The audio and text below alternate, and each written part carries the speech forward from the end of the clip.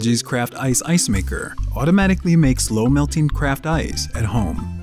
During normal operation, the automatic Craft Ice Ice Maker takes 18 to 30 hours to produce 3 pieces of 2-inch craft ice at a time. But when you first install the refrigerator, it will take longer to produce the first batch of craft ice.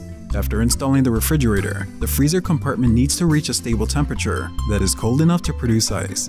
Then the Craft Ice Ice Maker needs time to produce the first batch and optimize the Craft Ice ice making process. It may take from 24 to 48 hours after installation to see your first batch of craft ice. The indoor ice maker may produce its first batch of ice sooner and will always produce ice faster than the Craft Ice Ice Maker. This is normal.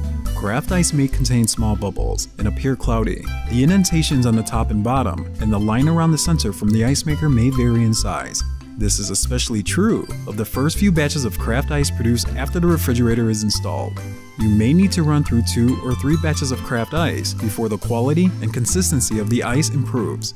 The craft ice bin can store approximately 25 pieces of craft ice before the sensor detects that the bin is full and stops ice production. Remove some ice from the bin to resume ice production. After the craft ice is produced, it is dispensed into the ice bin. Craft ice is larger than the ice produced by the indoor ice maker, so you may notice the sound of the craft ice dropping into the bin.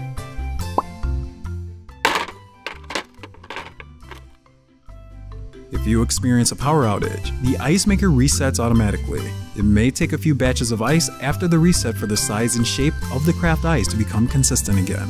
Enjoy slow melting craft ice in your favorite beverage. It's worth the wait.